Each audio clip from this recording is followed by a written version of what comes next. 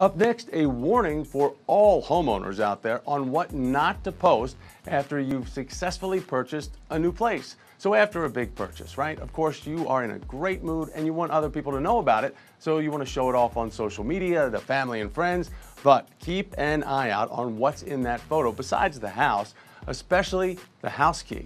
We've got real estate insider and business expert Baruch Shemtov explaining to us why that's an easy way for someone to gain access to your new home.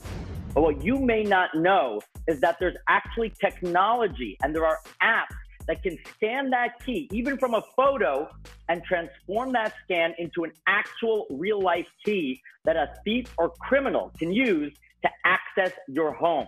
So step one, no dangling of the keys. Keep your keys in your pocket. Wow, can you imagine that? So another don't that Baruch recommends, it includes not sharing your floor plan because that's a roadmap for criminals to figure out easy ways into your house, like a window, a basement window. So keep all your pricey belongings like handbags and jewelry a secret as well in those posts. And finally, this one should go without saying, but do not post your address publicly anywhere. That is the best advice.